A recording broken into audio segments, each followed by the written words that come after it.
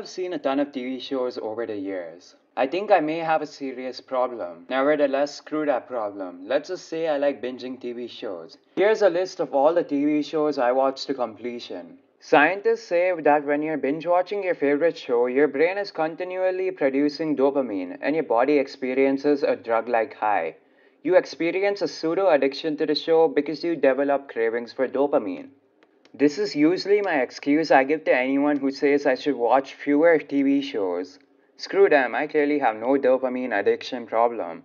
I have no idea why, but TV shows inspire me to do better, help me think of dream jobs, and learn weird lessons. Plus, TV shows are a great way of connecting with people. One of my dream jobs is to be a writer for a TV show or SNL. I love SNL. So if this computer science thing doesn't pan out, at least I have a backup. And here's the real question everyone should answer. Were Rachel and Ross on a break?